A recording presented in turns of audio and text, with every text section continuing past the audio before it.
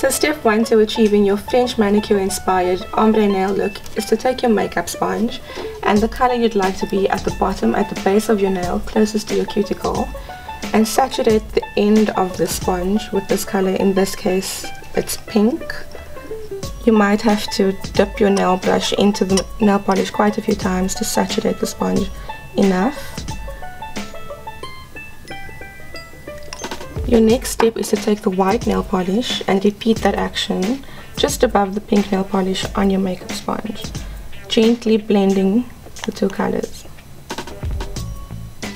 And step 3 is to literally take your sponge and gently dab it onto your nail and keep dabbing until you achieve your desired ombre effect. And while your nail polish is still damp, take some top coat and apply one layer, and the reason for doing this is because it blends your nail polish even more to achieve an even more smooth and perfect ombre effect.